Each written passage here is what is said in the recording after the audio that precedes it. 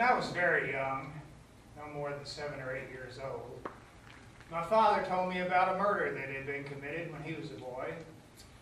It happened in the town adjoining the one where we lived in Ohio.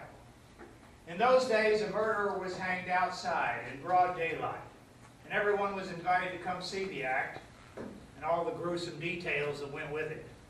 It was an eager and anxious crowd, with everyone trying to get in at the moment of death. My father had managed to get to the front where he could watch, but as they adjusted the rope around the man's neck, my father could stand no more.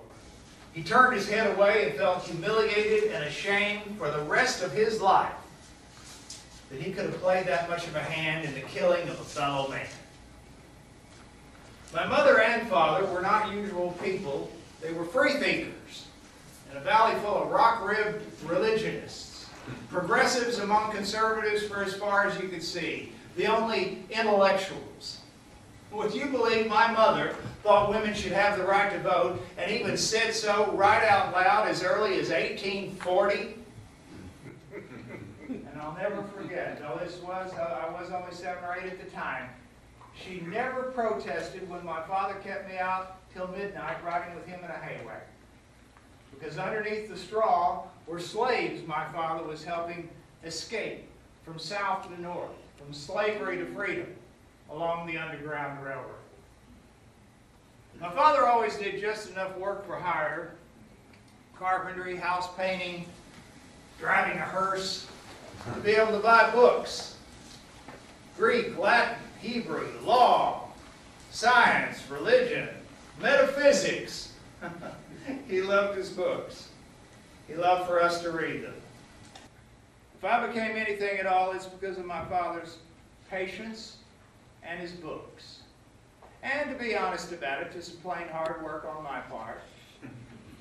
I remember I was 9 when my father put me to work on what had to be the hottest summer day I can ever remember, hoeing potatoes. I worked hard for several hours. Then I ran away from that hard work, went into the practice of law, and have not done any work since. Why the law? Well, in my hometown of Kinsman, on every 4th of July, right after Squire Allen read the Declaration of Independence, which we thought he'd written because he always read it, he'd introduce some lawyer from the county seat. I remember seeing the man's horse and buggy outside the hotel in the morning and thinking how nice they were and how much money a lawyer must make. He never seemed a bit afraid to stand up before the public. His boots were shiny like they'd just been greased. He talked very loud, moved his hands and arms a great deal. The old farmers, they clapped and nodded their heads and said, "Mighty smart man, great man." That's why the law.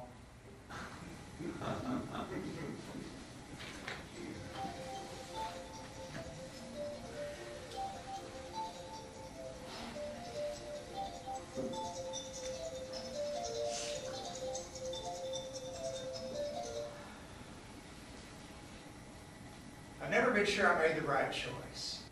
The law is a bum profession as generally practiced, devoid of idealism, practically poverty-stricken as to any real ideals. But I didn't realize that until it was in too deep to get out.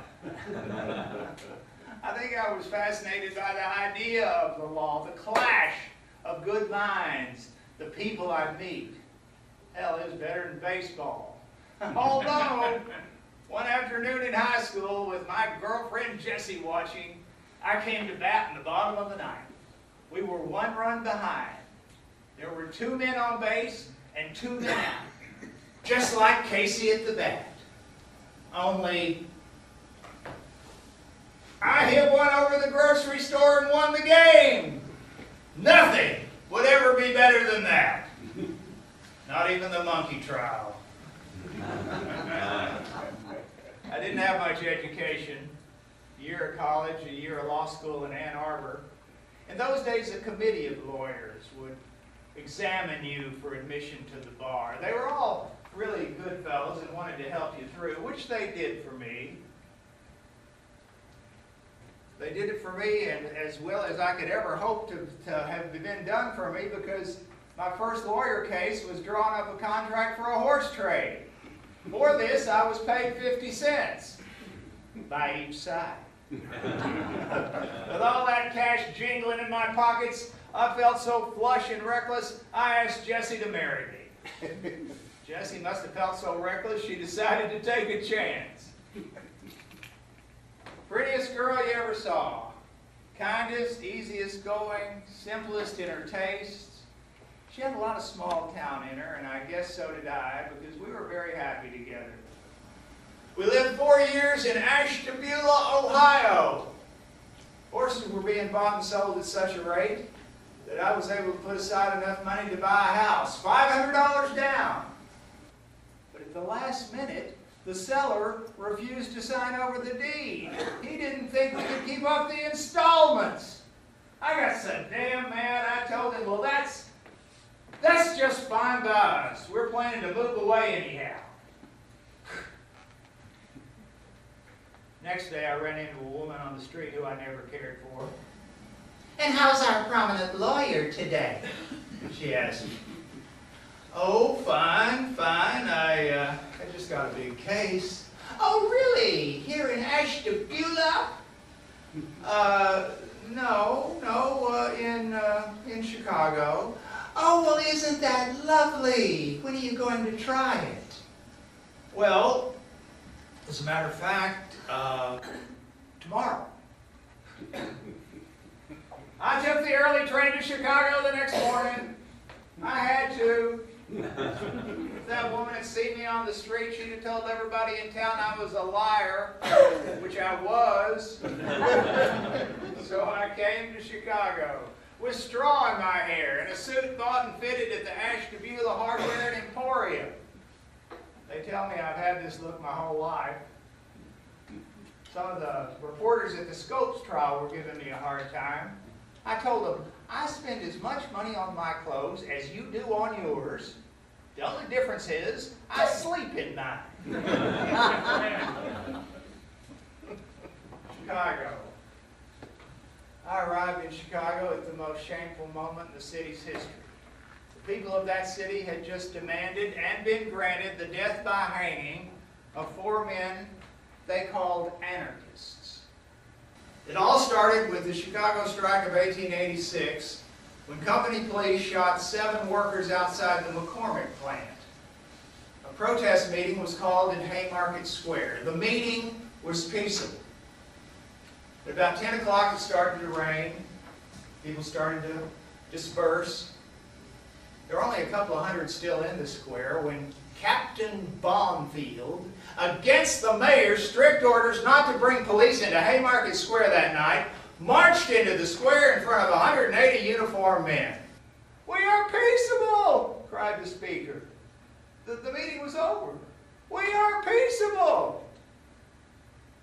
At that moment, in the building above the square, some lunatic, to this day they don't know who, threw a dynamite bomb.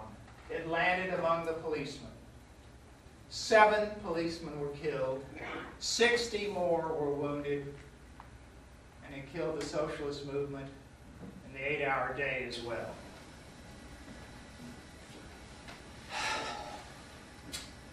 Eight men were taken.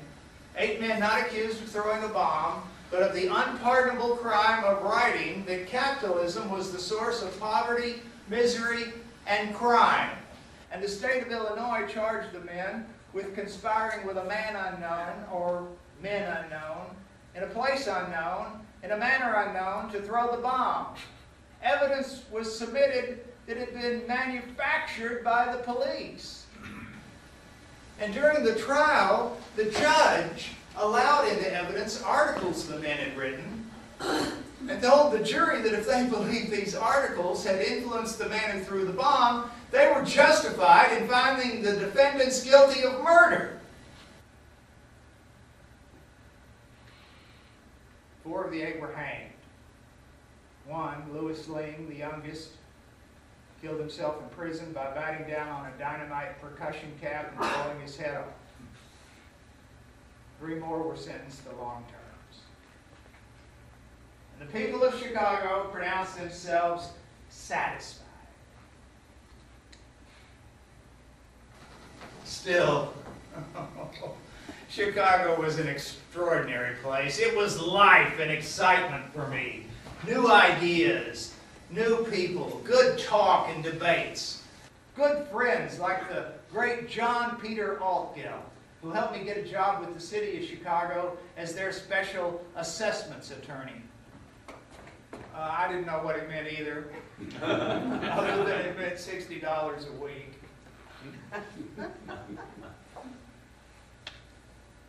I worked 4 years for the city of Chicago. I went up against the railroads a number of times on right-of-way litigations, generally managed to lick them. So one day, the Chicago and Northwestern Railroad came to me with a very good job offer as their general attorney. I frankly wasn't sure. My thoughts on life had not equipped me for this sort of work, but Altgeld thought I should take it, and finally I did. It did allow us to buy a nice house on the north side where I hoped Jessie would be happy. She wasn't really. Big city, new ideas, new friends. She said it wasn't what she'd bargained for, and of course it wasn't. Did you get outside today, Jess? Huh? How was your day? Did you get outside? It was just so beautiful down by the park. I hope you didn't. Well, I just hate to think of you cooped up in here all day with just you and Paul. Why don't you put him in his carriage and take him down to the park? No, of course you don't, if you don't want to. It wasn't one-sided, of course, it never is. On my part, among other things, I wasn't home much. I served the railroads during the day, settling claims and representing them in court. And at night I'd go out with John Altgeld and my other good friends, free thinkers mostly. And we'd talk books, religion, politics, till dawn.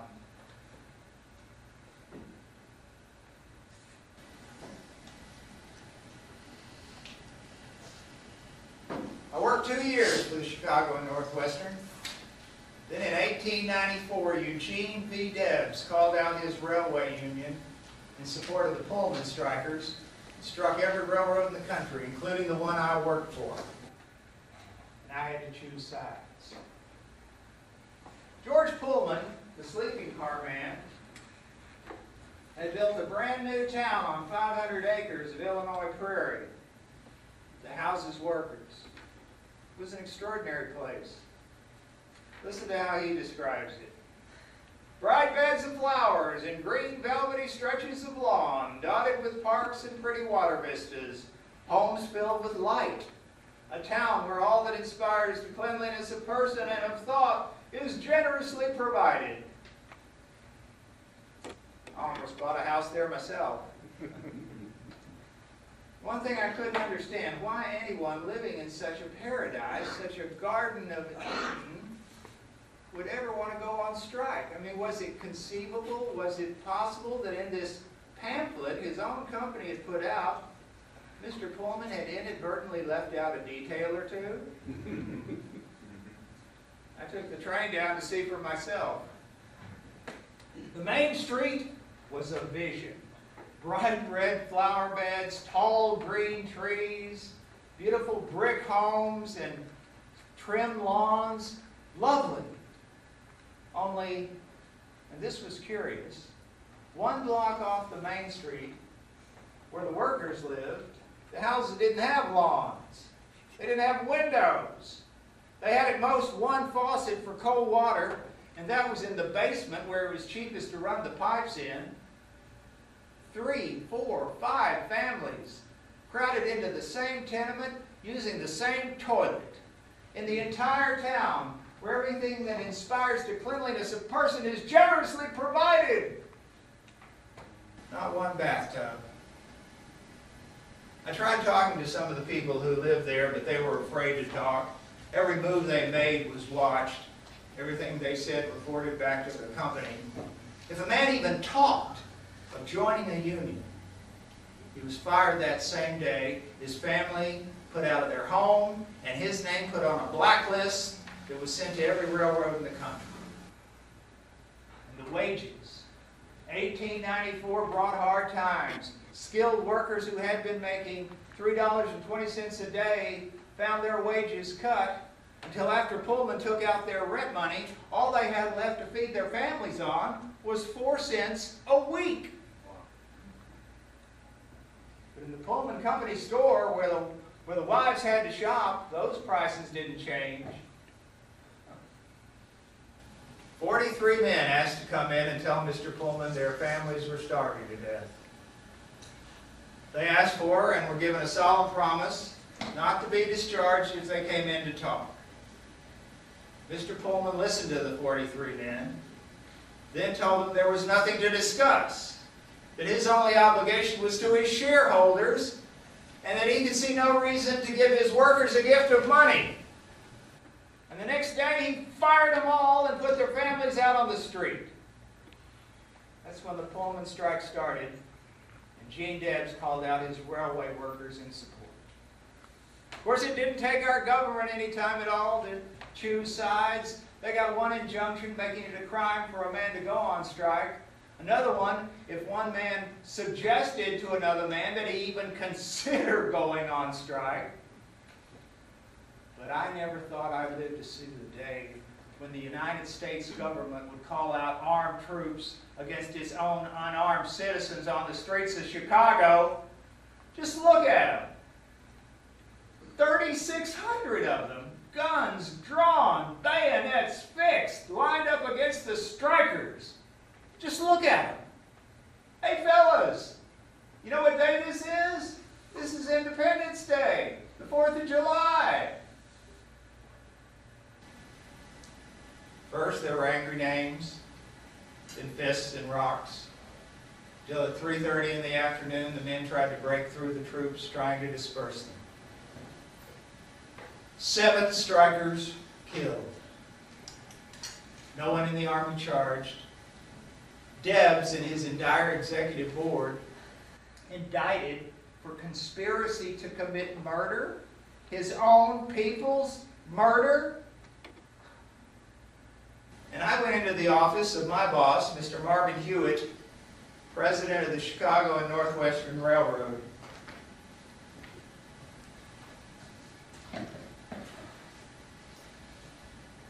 Debs has asked me to defend him against you, Mr. Hewitt. I can see no reason for turning him down other than my own selfish interest. So I'm going to do it. I don't believe in socialism, but I do believe that government ownership of railroads is better for the people than railroads' ownership of government.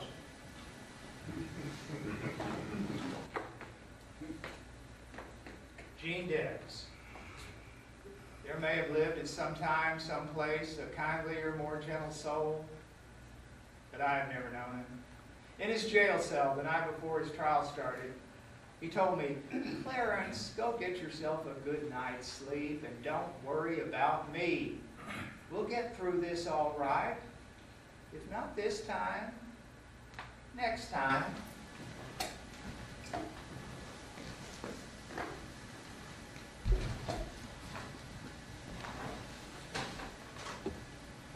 Gentlemen of the jury, if a boy should steal a dime, a small fine would cover the offense. He could not be sent to the penitentiary. But if 2 boys plot to steal a dime, but do not do it, they could both be sent to the penitentiary as conspirators. Not only could they be, but people are constantly being sent under similar circumstances. This is an historic case that will count much for liberty or against liberty. Conspiracy from the days of tyranny in England right down to the day the railroad uses it as a club is the favorite weapon of every tyrant. It is an effort to punish the crime of thought. If there are any citizens still interested in protecting human liberty, let them study the conspiracy laws of the United States, which have grown until today no one's liberty is safe. There is a conspiracy here, dark and damnable, and I'd like to say boldly to this court that someone is guilty of one of the foulest conspiracies ever to disgrace a free nation. If my clients are innocent, then other men are guilty of entering the temple of justice and using the law, which was made to guard and protect and shelter you and me and these defendants, for the purpose of hounding innocent men to a prison pen.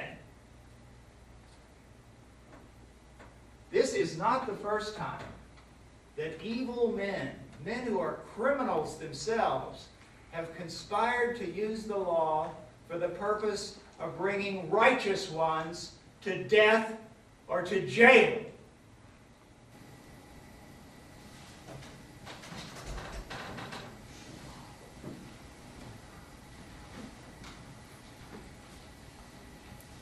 They sentenced Debs to 6 months in the Woodstock jail.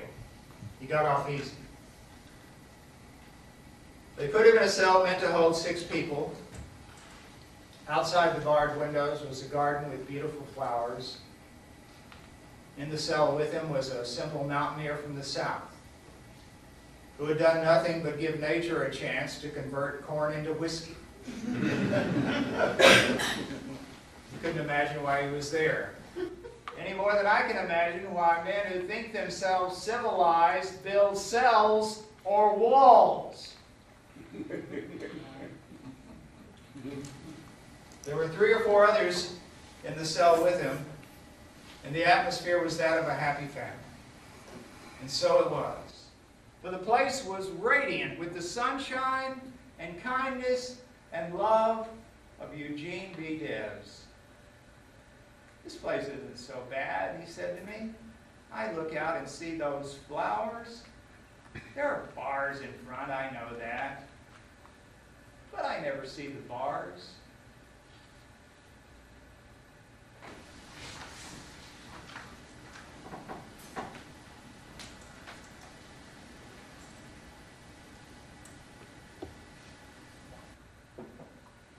After Debs, I did not consider going back to work for the railroad.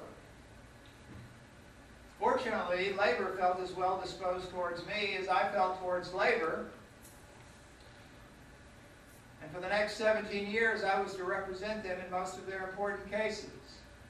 This informal arrangement lasted happily on both sides, I believe, until 1911, when I was retained to defend the McNamara brothers in the Los Angeles Times bombing case. After that trial, organized labor would have nothing more to do with me.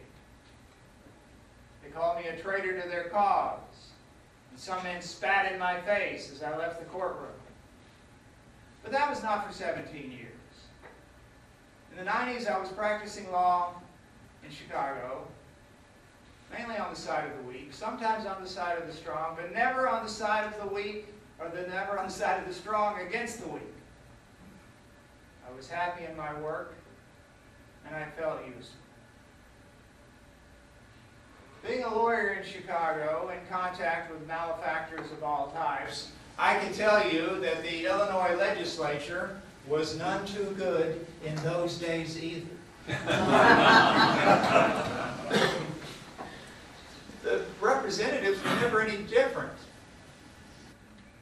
They were exactly the same, never any different in any way, shape, or fashion. I came to realize this and offered up my services to them, which they rejected. But I knew that if I didn't work something out with them, it would be a difficult situation for me.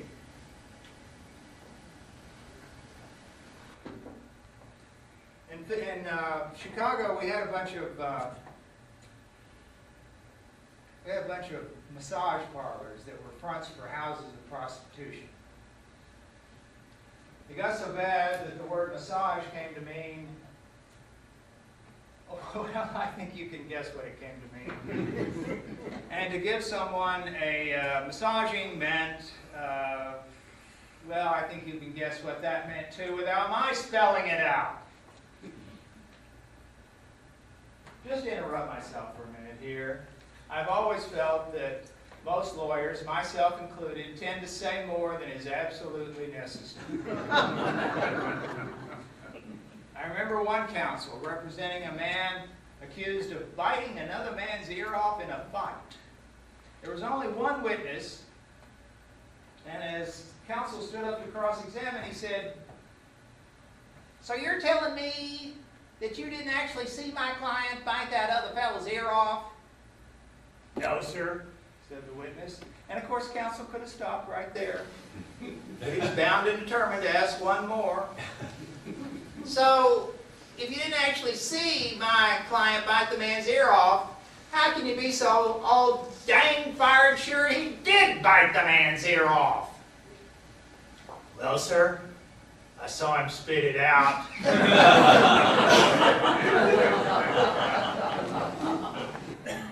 Anyways, part of this reform movement in Chicago, all the massage parlors were closed down, making it impossible for a bunch of hard-working masseuses to earn a living.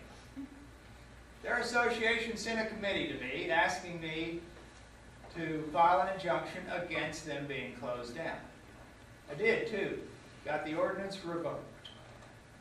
On the way out of court, the state's attorney nudged me and said, "Clarence, you gave the state a good massaging on that one." When I went out on my own, I didn't have much trouble getting clients. One reason may have been I never charged a man a fee who couldn't afford to pay.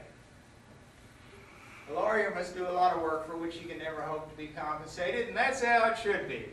He can only hope that every now and again he'll get somebody who can pay. I remember once a young man came into my office, asked me to defend him on a charge of robbery. He told me he didn't have any money, wanted to pay a fee, didn't have any money, but thought he could raise some that evening. I told him I thought he better get another lawyer. I did not care to take money that had been stolen so recently.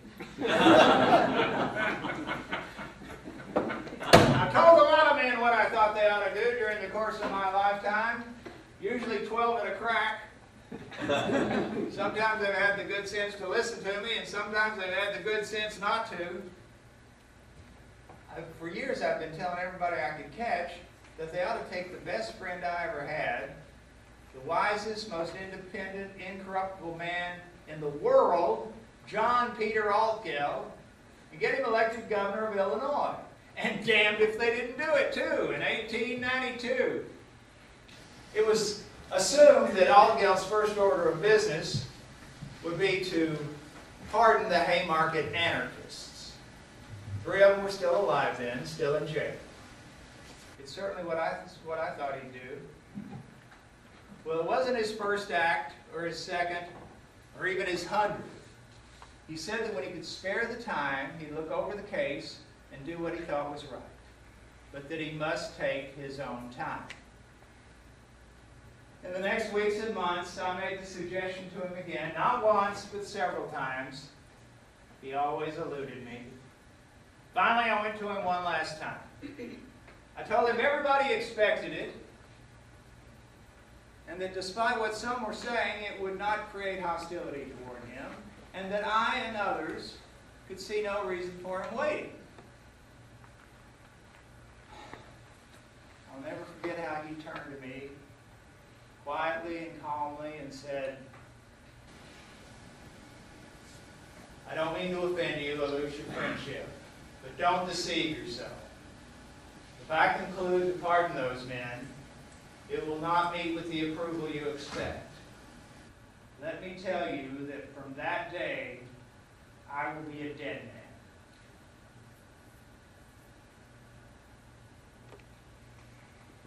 He studied the case until he was sure, and then he granted the pardon.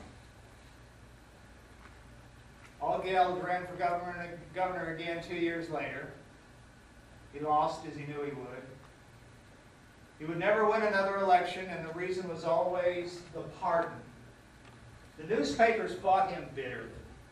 But in the mills, in the mines, in the factories, he was worshipped almost like a god. Though he would never govern the people again, he could still serve them and fight for them, which he did up until the day he died.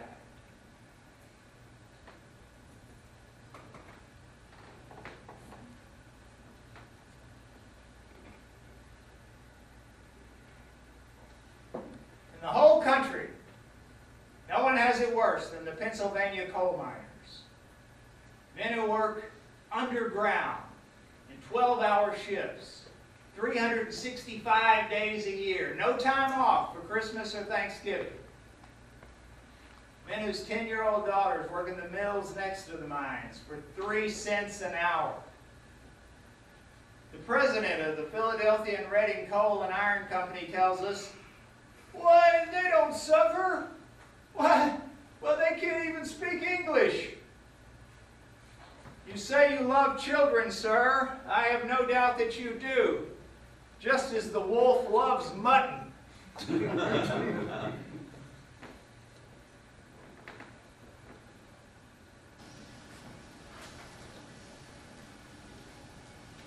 You're a breaker boy, Johnny McCaffrey. That means they set you and 100 others down to straddle the chute. And when the coal comes rushing down, you pick out the slate. What does that take, Johnny? Quickness? You got to be quick to pick out the slate, quick not to lose a finger or a hand or an arm.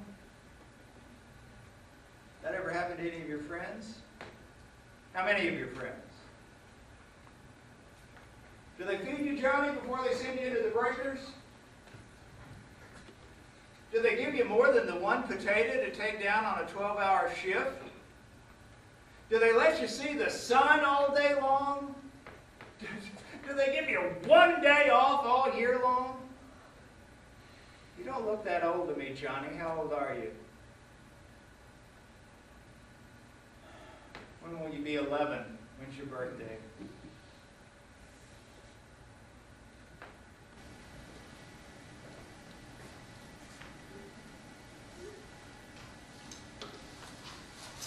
You mine anthracite coal, Mr. Griffiths. Well, they pay you for that. $2.50 a week. It's for a 12-hour day, 7-day week. What vein do you work in?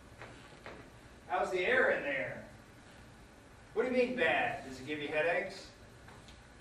So now tell us, sir, just how the air affects you. Your headaches, your eyes, your lungs. You ever go to a doctor? Does the company have doctors for the men, any at all? And have you asked to see one? And they wouldn't?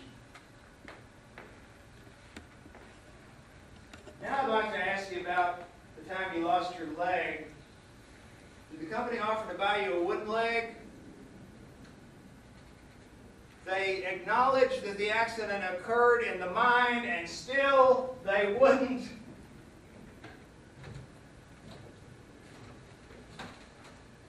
Gentlemen of the Commission, the demand for a decent life, for an 8-hour day at a decent wage, is not a demand to shirk work as is claimed in this case.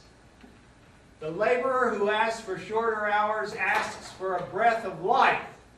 He asks for a chance to develop the best that is in him. Our country and our civilization is based on the belief that despite all his weaknesses, man still has within him that divine spark that causes him to reach upwards for something higher and better than anything he has ever known.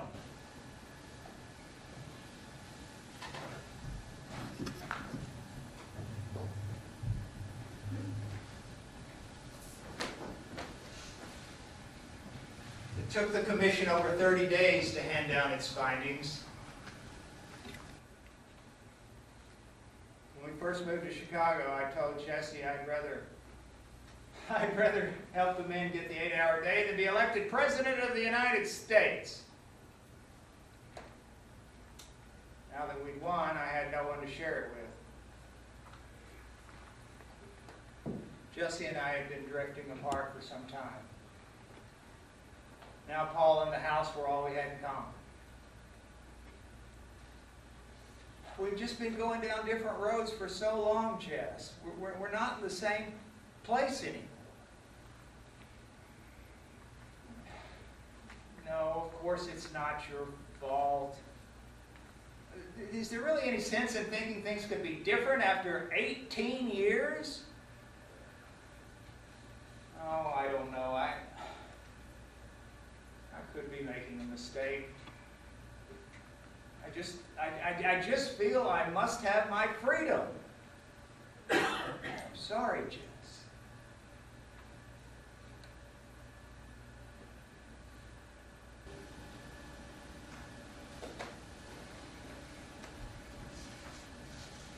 Now that I was alone, I found myself working harder than ever on things I cared about.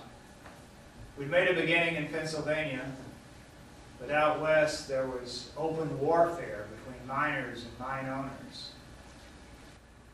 A man named Harry Orchard, the lowest possible specimen of man you could ever imagine, had killed the ex-governor of Idaho with a bomb and was then trying to say that Big Bill Haywood, the Union man, had put him up to it.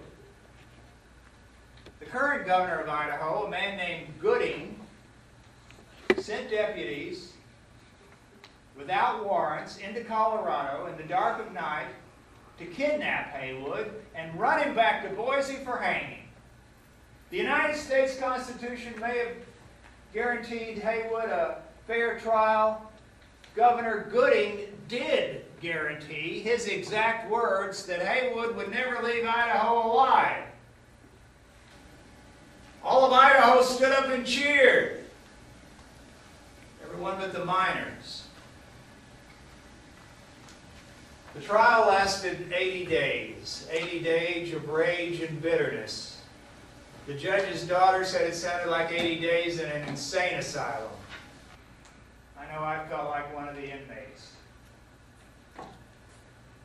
I took the side of Big Bill Haywood. He was a big man, the toughest I'd ever met. Totally fearless, honest, incorruptible, strong as an ox inside and out, a terrible temper, and only one eye, just like a pirate. No stranger to violence either.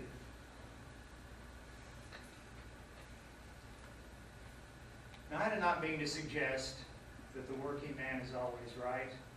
I know he's sometimes wrong. I know he's sometimes cruel, sometimes corrupt, often unreasonable and unjust.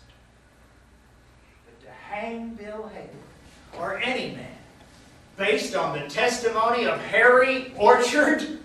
Harry Orchard? This self-confessed perjurer who robbed miners of their ore, who shot and killed a drunken man in a dark street, who tried to kill the governor of Colorado, a man who by his own admission blew up a railroad station, killing 30 people. This is the man on whose testimony you're asked to hang Bill Haywood. Gentlemen of the jury, I sometimes think I'm dreaming in this case. I sometimes wonder whether here in Idaho, or anywhere in this country, a man can be placed on trial and lawyers seriously asked to take the life of a human being based on the testimony of Harry Orchard. For God's sake, what sort of community exists up here that sane men should ask it? Need I come here from Chicago to defend the honor of your state? There is no way to give Haywood back the 18 months he spent in the Boise jail. If a man is so insane he wants to go out and work for the poor, as Haywood has, then these are the wages he receives today, and which he has received since the time that first foolish man commenced to agitate for the upbuilding of the human race.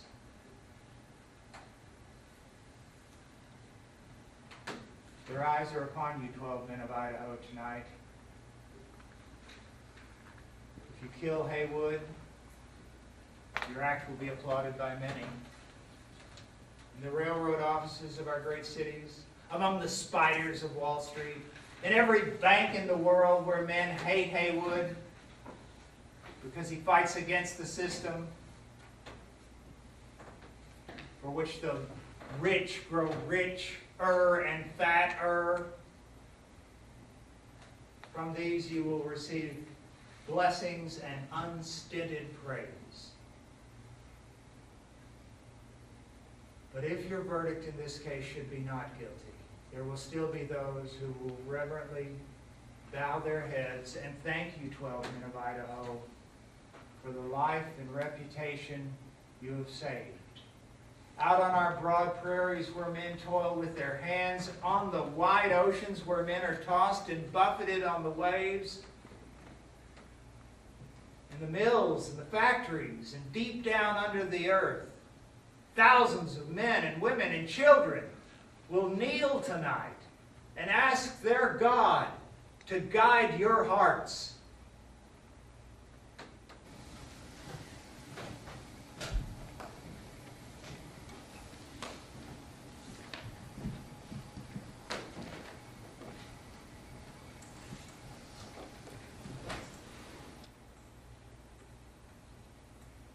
As the case was sent to the jury, a sympathetic reporter leaned over to me.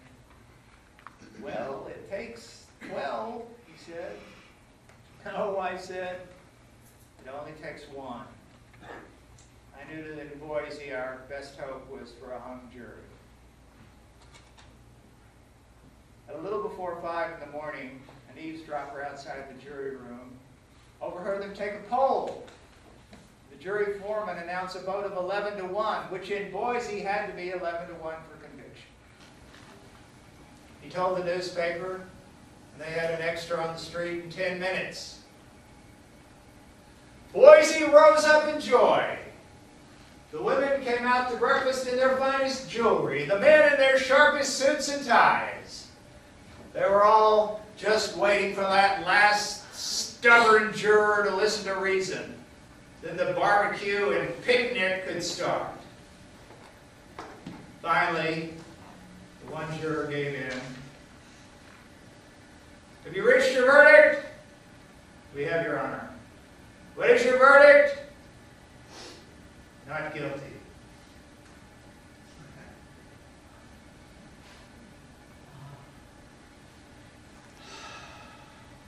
Not guilty.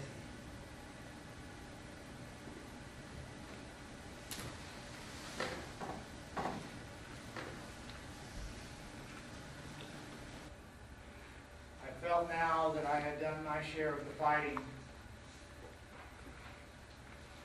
It hadn't been easy going up against the powerful forces of society in the courts, as I had been doing for so many years. I had fought my way through so many conflicts, I felt the need of rest. Also, in my own life, after years of loneliness, first with Jessie and then without her, I had met someone. Ruby was a newspaper woman, and a good one. She was redheaded and beautiful, and we fell in love. Up till this time, I had believed, along with a lot of others, that getting married was like going into a restaurant with a friend. You order what you want, and then when you see what the other fellow got, you wish you'd taken that.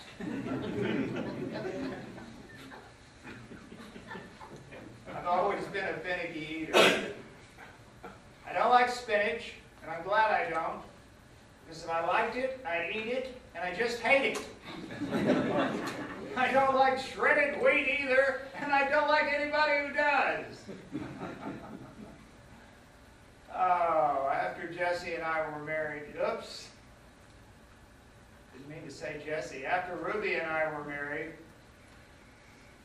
I think I would have been perfectly happy to spend the rest of my life with her in Chicago rather than running around the country looking for new fights to fight.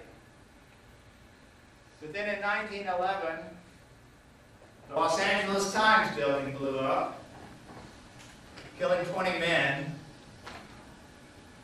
and Samuel Gompers of the American Federation of Labor persuaded me that I would go down in history as a traitor to their great cause if, in this hour of their greatest need, I refused to take charge of the McNamara defense. I didn't want the case. I pleaded with him to be excused. As hard as it was to say yes, it would have been even harder to say no. Ruby and I left for Los Angeles. Los Angeles, the city of angels. Known to every working man in the country as the scabbiest town on earth. The Los Angeles Times and its publisher, Harrison Gray Otis, ran the town. They fought the unions and always won. Always. Otis was a man to contend with. A big, loud man with a walrus mustache, goatee, military beret. He looked like Buffalo Bill or General Custer. He was a holy terror to work for and absolutely despised the unions. No union man ever worked for the Times in any capacity. "This is war," said Otis. And he was right. These have been years of hard and bitter fighting. Right up until the early morning hours of October 1st, 1911, when there was an explosion in an alley near the Times plant. The explosion caused a terrible fire in which 20 men were trapped and burned to death.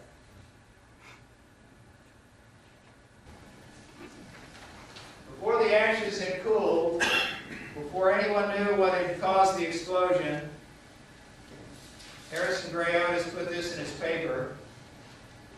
"Oh, you anarchic scum, you cowardly killers.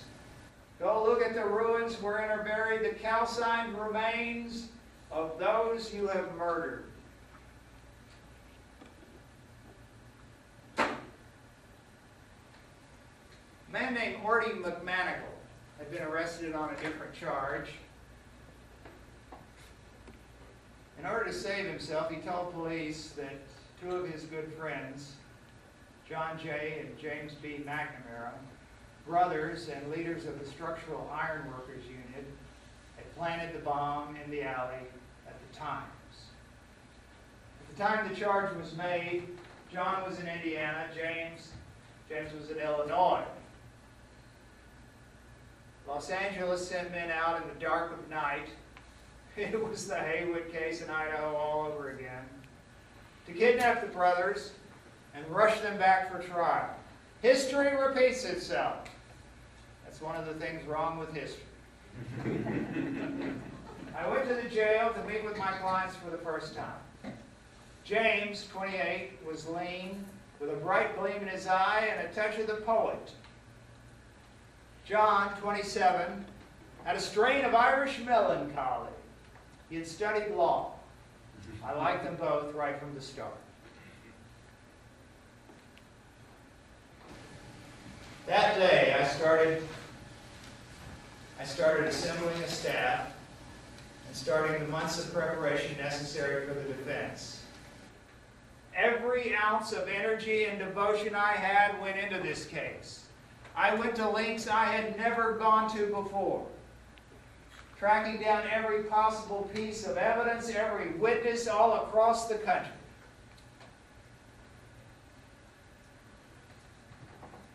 When I started, I was sure of only one thing. All labor everywhere across the country was absolutely convinced the McNamaras were innocent. Every union in the country contributed to the defense. Thousands of letters came into our office from working men wanting to make a small contribution to their from their savings. But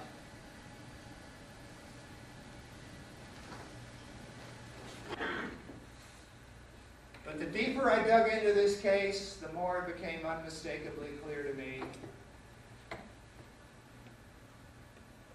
the McNamaras had planted the bomb at the Times. Everything Orty McManigal had said they had done. And they left a trail a mile wide, and the stake would surely hang them. Why, I asked James. Why? First he wouldn't answer me. Finally he said, there was a labor parade. The cops beat up some of the boys. The next morning the Times praised the cops for their heroic work. It was more than I could stand.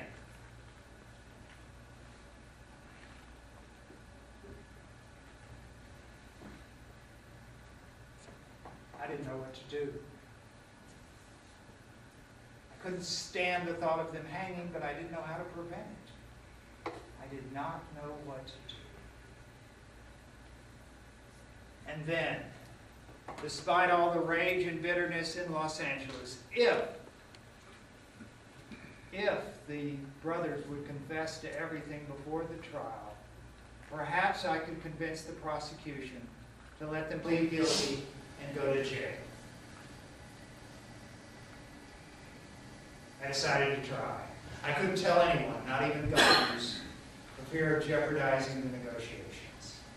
Then, after weeks of discussions with the McNamara's, discussions with the prosecution, discussions with Harrison Gray Otis, we were able to conclude an agreement that saved the brothers' lives. Full confessions, life in prison for James McNamara, 15 years for John. On the day the trial was to start in Los Angeles, tens of thousands of our friends staged a parade. They cheered me all the way to the courthouse. I had to push my way through a crowd of well-wishers to get inside. Here, as in every city in the land, working men proudly wore their badges. McNamara's not guilty.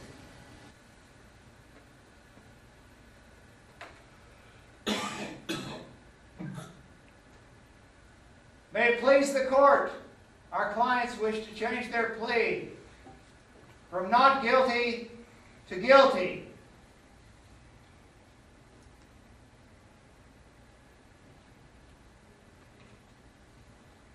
In the crowded courtroom, people would not believe what they had heard.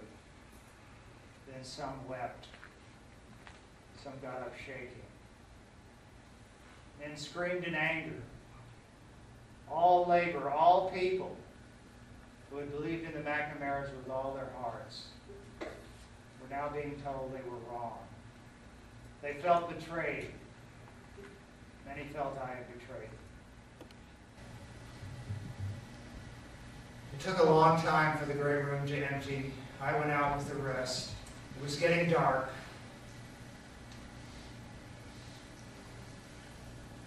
It was getting dark. McNamara buttons lay where they'd been thrown in the gutter.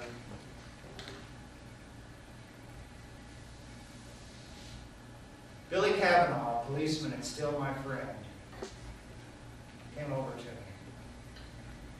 He was alarmed by the people shaking their fists and calling me traitor, and he took my arm. "Come with me," he said.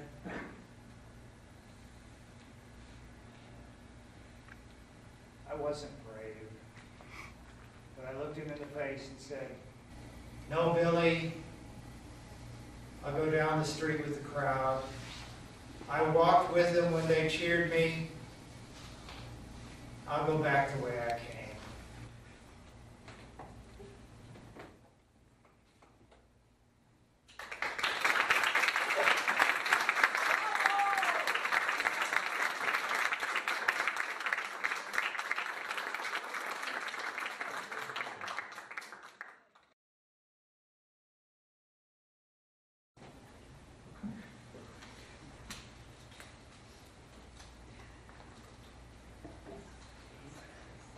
Two days after the McNamara trial, before I could leave Los Angeles and return to my home and friends in Chicago, I was myself arrested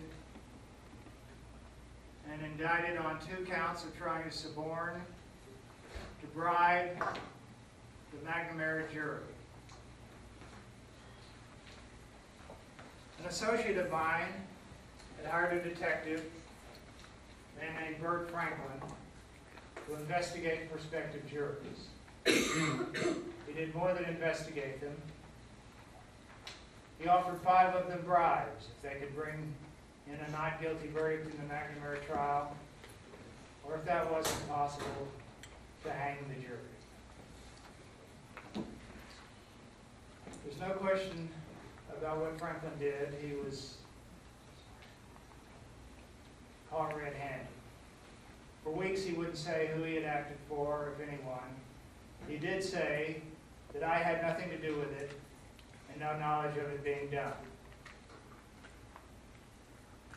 And then Franklin was put on trial. He pleaded guilty and was let off with a fine.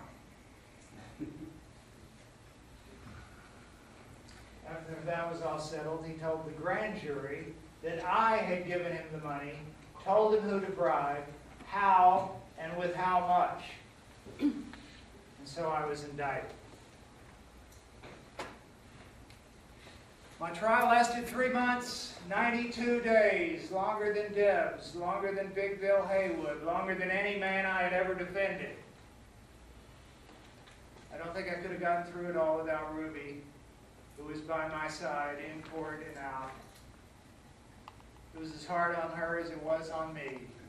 I think what made it particularly difficult is that we were alone in a city without many friends, and most of those thought I was guilty.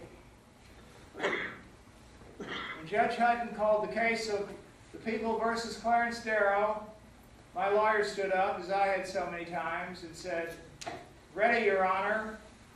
Then he had to tap me on the shoulder and say, "You're supposed to stand up too, Clarence. You're the defendant." Of course, I did contribute to my own defense, especially in the cross-examination of Franklin. Gentlemen, I have said about all I care to about Franklin. I have said enough. I have said too much. All I am asking you to do is carefully consider the man's story. Is it reasonable or is it absurd? Dear God, they ought to adjourn this court until Monday morning and try this case with the insanity cases. Never mind the reputation and tradition of a profession I have followed for almost 40 years. Would I take this sort of chance with these gumshoe men everywhere, their eyes on everyone connected with this case? Detectives over the town thick as lice in Egypt? Gentlemen, don't ever think your own life and liberty is safe, that your own family is secure. Don't ever think that any human being is safe when under evidence like this, I, with some influence and some respect, can be brought here and placed in the shadow of the penitentiary. I know my life. I know what I've done. My life has not been perfect. It has been human, too human. I have tried to be of help in this world. I have not had malice in my heart. I have done the best I could. I ask you to save my liberty and my name.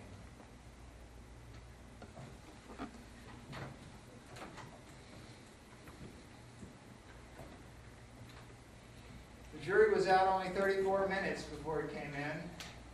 I thought they wanted instructions from the judge. But the jury foreman stood up and said he had a verdict. And he smiled and he called out, "Not guilty." Ruby was by my side and we hugged and kissed.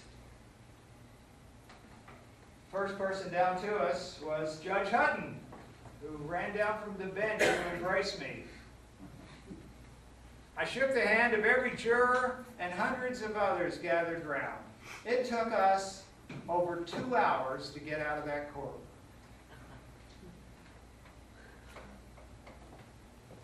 Oh, I was gladder than you know to get home to Chicago, even though for a long time Chicago wasn't so glad to have me. That's the way it is sometimes.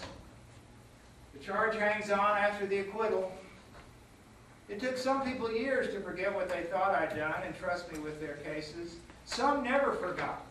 Of all the clients I represented before my own trial, none of them ever asked me to represent them again. I thought my lawyering days were over. But then a very nice young man named Peter Sisman, who had apprenticed at my old firm in the 90s, asked me to come in as his partner.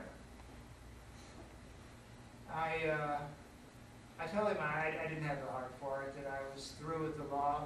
He said I had to, that if I didn't, it would be a tacit admission of guilt.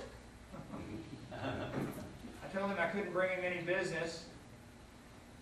He said that was all right, too.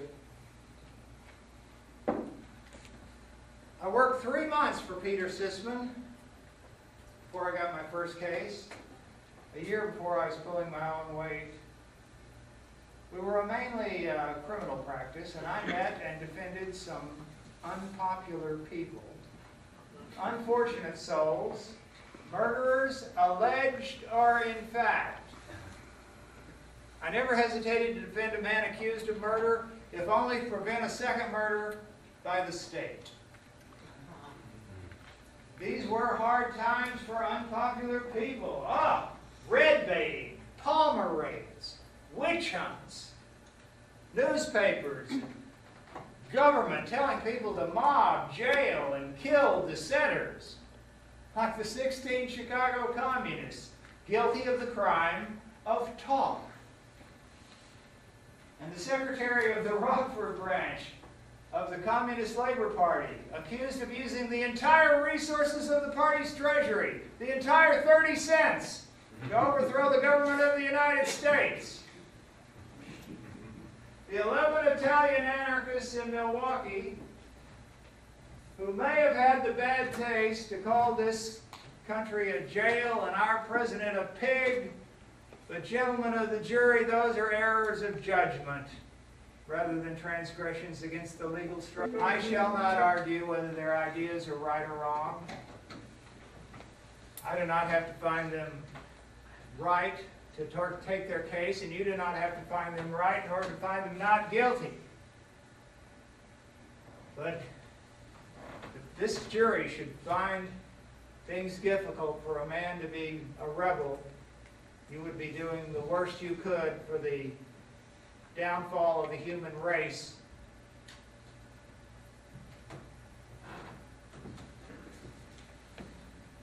We lost most of these political cases in court and again on appeal.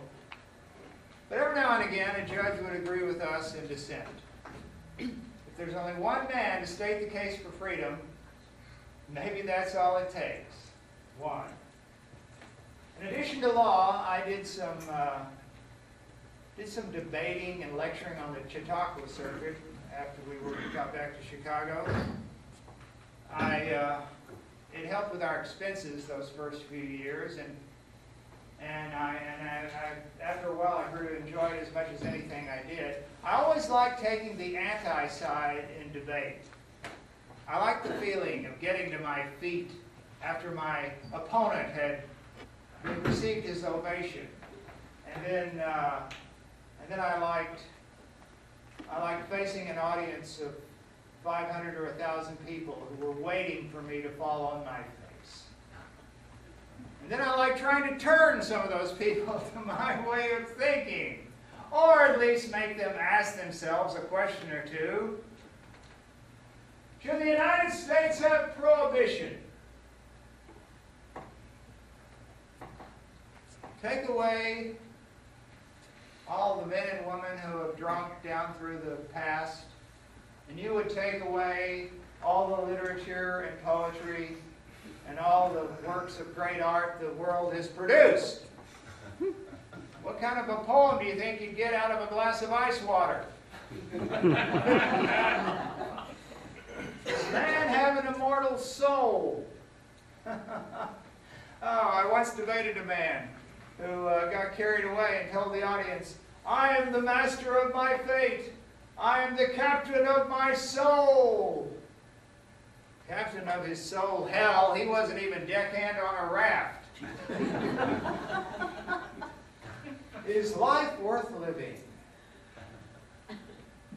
No. Though I see a fine-looking woman on the third row there who makes a good argument for the other side. Oh, I've often told young men just starting out in business that rather than making acquaintances, they should make friends. Acquaintances are of little value unless you're planning to run for office. And I know that each of you has higher ambition than that. As a young man growing up on the farm outside Kinsman, Ohio, I was taught to believe as an article of faith that any little boy growing up anywhere in America could eventually one day hope to be president of this great land and all its people. Now I'm beginning to believe it.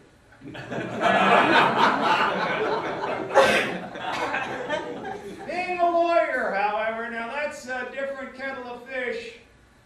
A high art requiring sophisticated discipline and the most rigid application of scientific knowledge.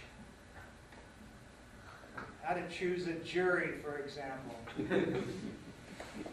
If a Presbyterian enters the jury box and carefully rolls up his umbrella, let him go. He is cold as the grave. He knows right from wrong, but seldom finds anything right. Get rid of him with as few words as possible before he contaminates the others. If possible, Baptists are more hopeless than Presbyterians, and the sooner they leave, the better. Methodists are worth considering. They are nearer the soil. If chance sets you down between a Methodist and a Baptist, you'll move toward the Methodist to keep warm. As for Unitarians and Universalists, it is best to inspect them with some care, as they may be prohibitionists. Either Lutherans or Scandinavians are unsafe. But if both in one, plead your client guilty and go down the docket.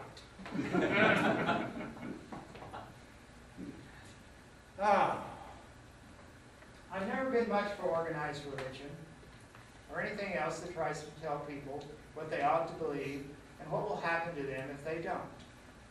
The fear of God or anything else is not the beginning of wisdom. Better to have doubt. Doubt leads to investigation, and that's the beginning of wisdom. Still, I'm a lawyer, and I'm supposed to check these things out for myself. Ruby and I took a vacation to Palestine to see where it all began. We met an Arab boatman there who offered to row us out to the spot where Jesus walked on the water. For this, all he wanted was $15. No wonder Jesus walked. Lest we forget, the most religious people, the most righteous believers of all, are of course the fundamentalists, who believe that every word of the Bible is absolutely true and don't want the schools or anyone else teaching anything different. Noah got 2 of every animal species on the ark, including about 1 million insects.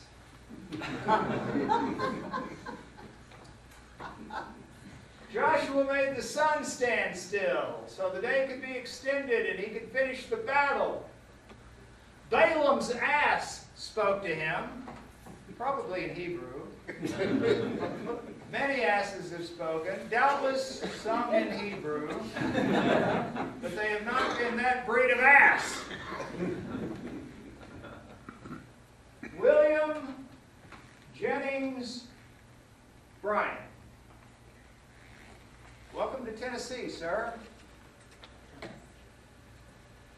You have given considerable study to the Bible, haven't you, Mr. Bryan? You have written and published articles on the Bible almost weekly for the past 50 years. You believe that everything in the Bible should be interpreted literally? So when you read that the whale swallowed Jonah, you accept that literally? Was it your ordinary run-of-the-mill whale or one made especially for that purpose? Ah, of course, it was a miracle. You believe Joshua made the sun stand still? So then you must also believe that at that time the sun went around the earth. No? Oh, then it must have been the earth he made stand still. Do you ever ponder what would naturally happen to the earth if it suddenly stood still? Don't you know that it would have been turned into a molten mass of matter? Don't you care? You believe the story of the flood? When was the flood? Let's see. The flood was around 2348 BC. That's according to Bishop Ussher's calculations, and you accept them? All right. So you believe that everything on the earth that was living on the earth, but not contained in the ark, was destroyed. So that 4,273 years ago, taking the 1,925 years going back to the Bible and adding that to the 2,348 years going back to the flood, so that 4,273 years ago, every living thing on the earth, the only living things on the earth were the people in the ark, the animals in the ark, and the fishes. Any idea who Noah threw the rope to when he docked the ark?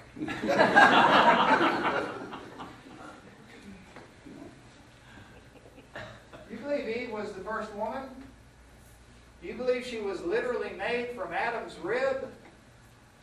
Do you ever discover where Cain got his wife? The Bible says he got one, doesn't it? Were there any other people on the earth at that time? There were no other people, but Cain got a wife.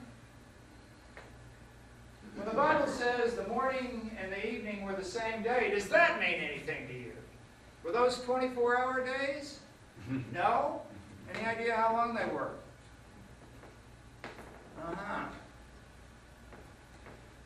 So,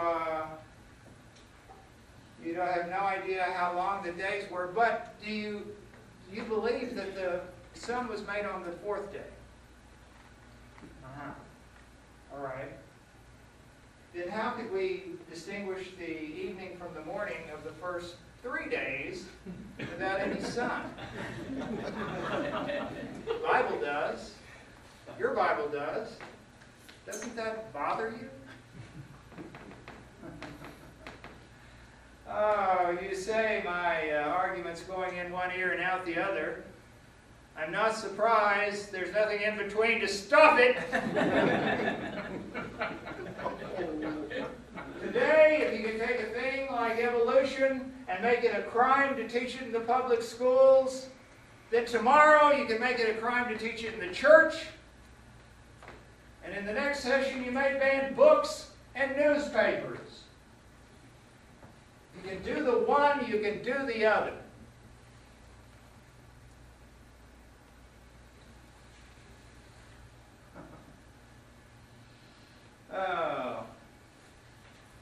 A lot of people believe that as I got older and closer to my final exams, I'd get religion, even after the monkey trial. I never did. I still believe that after I die, there'll be nothing left over, neither heaven nor hell. Ruby has a slightly different point of view. She believes there is a heaven and a hell, but that it won't make any difference which one I go to. I'll have so many good friends in both places. I have found that nobody wants another life. We just want to keep on living, which is quite a different matter. Maybe someday we'll even be willing to let the other fellow live. A committee came to me from the National Association for the Advancement of Colored People, asking me to defend 11 Negroes in Detroit on a charge of murder. I told him I was tired after 48 years in the law and not mentally or physically fit. But I knew I would go even as I made these excuses. I knew as soon as they told me about Dr. Ossian Sweet. In the early days, Detroit, along with other northern cities, were friendly to the Negroes, but that was a long time ago. Now, well, you all know about the Chicago riots that all began when a colored boy on a raft washed to a white bathing beach, and men of my race stoned him to death. 120 people killed in those riots. St. Louis, Washington, Detroit. I'm not blaming Detroit. I'm saying what happened there. Dr. Sweet bought a house, a nice house, at the corner of Charlevoix and Garland Streets in an all-white section. When the neighborhood found out he was a Negro, they banded together in a neighborhood improvement association and made threats. Dr. Sweet asked the police for protection, which they provided. Then offered solace for anyone else who wanted to come into the house. He also, the police took his wife and his goods and put them in the house. He also took his two brothers and some friends with him, and he also took some rifles and a valise full of cartridges. Dr. Sweet was a man of strong character.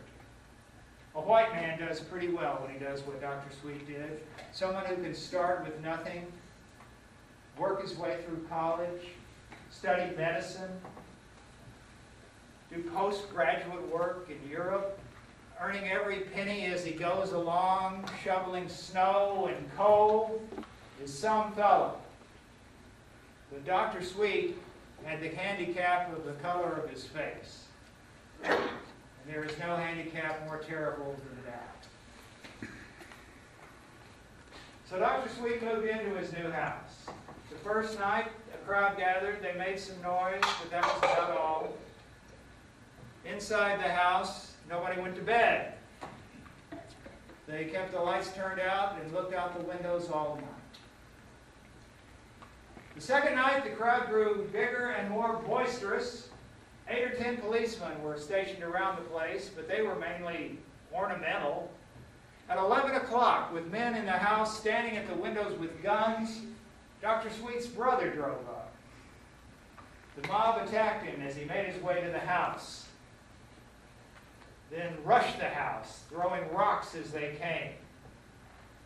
Shots were fired from in the house into the street, where a white man, Leo Briner, was killed. All 11 people in the house, Dr. Sweet, his wife, his 2 brothers, and 7 friends, were arrested on the spot and charged with murder in the 1st degree. As you would imagine, the feeling in Detroit ran strongly against them. There are not many colored people in America charged with killing white people who have lived to tell the tale.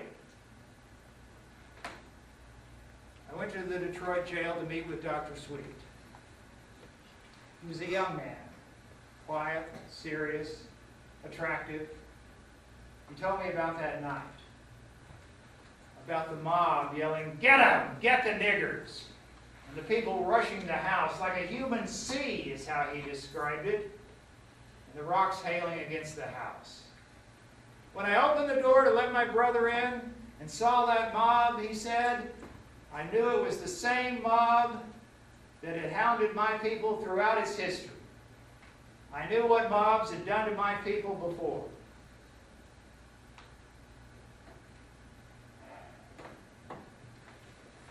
The legal problem was to show that the people outside the house constituted a mob that endangered the Sweets' lives.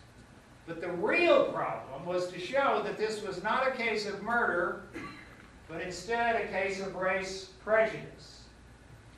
That meant the case could be won or lost on choosing a jury.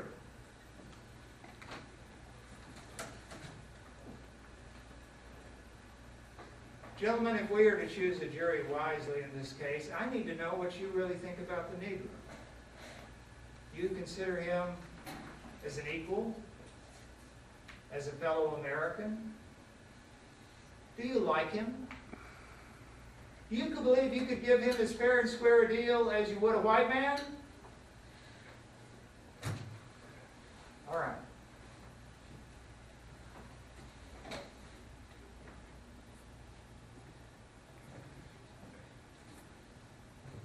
Gentlemen of the jury, the prosecution says that this is not a race question. The race and color have nothing to do with this case. This is a case of murder. I insist that there is nothing but prejudice in this case. That if things were reversed, and there were 11 white men defending their home and lives from a mob of blacks, no one would have even dreamed of having them indicted. I know what I'm talking about, and so do you. They would have been given medals instead.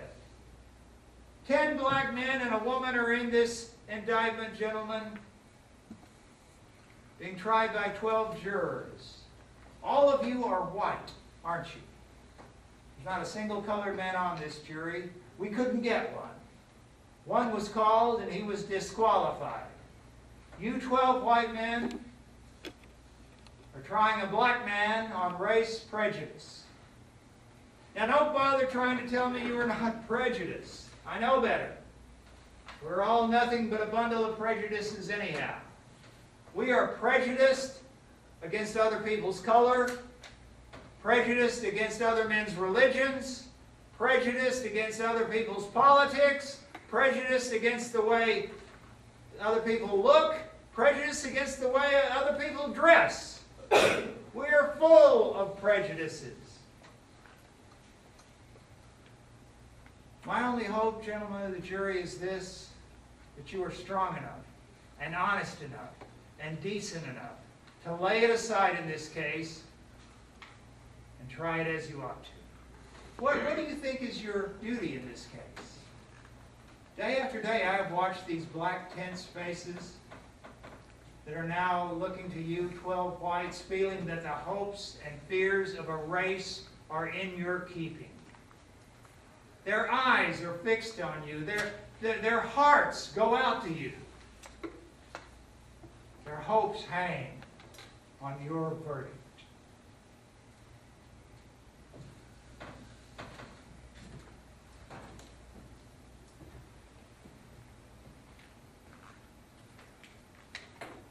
The jury deliberated over 40 hours before finally reporting they could not agree. The judge had to declare a mistrial. We tried the case a second time. This time we won.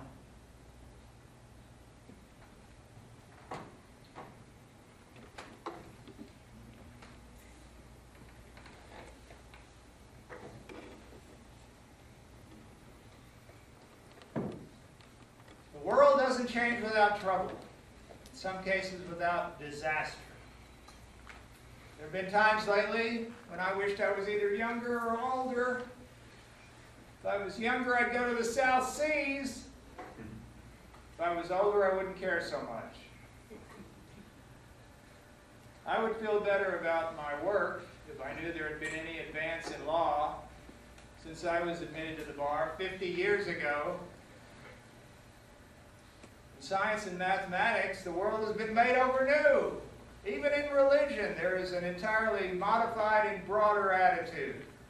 The entire material world has been made over, but the law and its administration has stood frozen and adamant, defying time and eternity and all the advances of our day and age.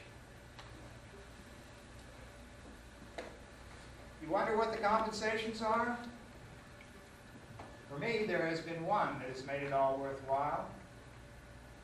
102 men I have defended have faced the death penalty, and none has been hanged.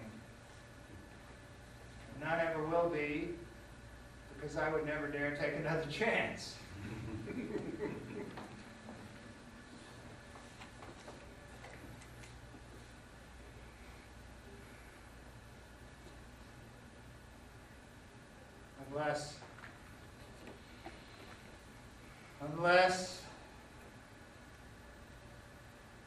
Unless I knew there was no other way, why did they kill? Not for money, not for spite, not for hate. They killed little Bobby Franks as they might kill a spider or a fly, for the experience. They killed him because they were made that way. Because somewhere in the infinite processes that go to the making up of the boy or the man, something slipped. And these two young men sit here today, hated and despised, with the community screaming for their blood. Your Honor, the easy thing for you to do, and the popular thing for you to do, would be to hang Dickie Loeb and Bethke Leopold.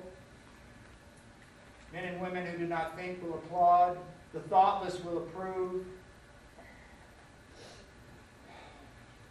I am pleading for a time when hatred and cruelty will not control the hearts of men, when we can learn by reason and judgment and understanding that all lives are worth saving, and that mercy is the highest attribute of man. If I should succeed in saving these boys' lives, my greatest reward and my greatest hope will be that I have done something to help human understanding, to temper justice with mercy, to overcome hate with love.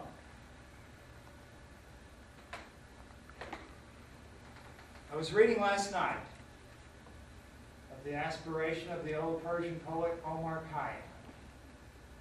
It appealed to me as the highest aspiration I could envision. I wish it was in my heart, and I wish it was in the hearts of all.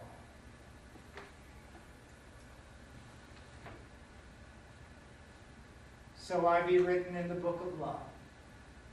I do not care about that book above. Erase my name or write it as you will. So I be written in the book of love.